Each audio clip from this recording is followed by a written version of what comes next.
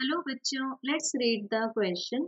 A conductor has 14.4 multiply 10 to the power minus 19 coulomb positive charge. The conductor has charge on electron is equal to 1.6 multiply 10 to the power minus 19 coulomb.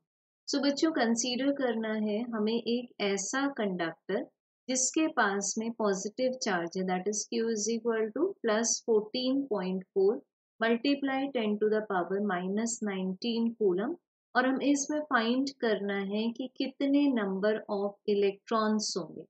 और एक बात find करनी है कि जो number of electrons हमें मिलेंगे वो एक्सेस में होंगे या फिर शॉर्ट में होंगे। तो बच्चों फर्स्ट ऑफ ऑल यहाँ कंसेप्ट लगाएंगे क्वेंटाइजेशन ऑफ चार्ज का। क्वेंटाइजेशन ऑफ चार्ज के according the total charge on a conductor is an integral multiple of the basic unit, that is electronic charge.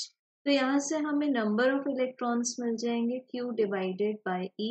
अब Q की वैल्यू है 14.4 multiply 10 to the power minus 19 coulomb, और basic unit of electronic charge है 1.6 multiplied by 10 to the power minus 19 coulomb. सो बच्चों हमें N का answer मिल जाएगा 9। अब क्योंकि कंडक्टर के पास पॉजिटिव चार्ज है, इट मीन्स डेफिनेटली इसमें से इलेक्ट्रॉन्स को विड्रॉ किया गया है, तो उस पर क्रिएट हो चुका है पॉजिटिव चार्ज।